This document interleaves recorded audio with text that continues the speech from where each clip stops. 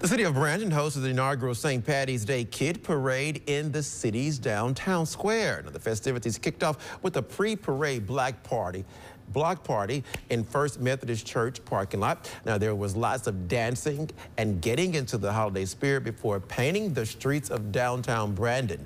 Kids and their families decorated their bikes, trikes, and wagons in that lucky Irish green and gold. And for many families, there it was all about creating a special moment.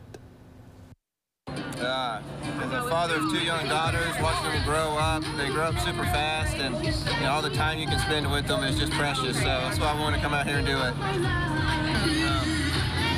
The wife told me that this was going on, and we thought it'd be a great thing for the kids. And when we told them, "Hey, you want to be in the parade?" Aubrey was like, "Yeah, you want to be in the parade?"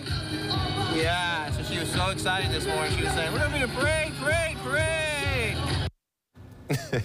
Well, after the parade, there was an award show recognizing best decorations in the Kid Parade.